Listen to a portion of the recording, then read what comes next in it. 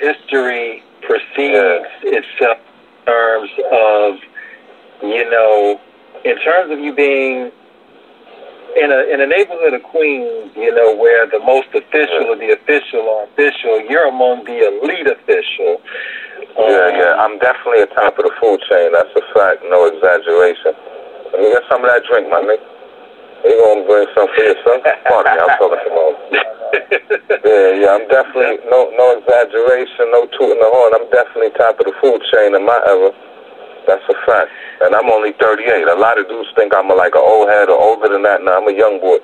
Because you got to remember the time when we was running G-Unit, we started in 2000. I was 19 at the time. Like, they don't understand how heavy an impact we laid down. And we was kids. We was babies, bro. Like, we was ahead of our time. So I just want to clear that up. I'm still a young boy. I'm only 38. Yeah. Definitely.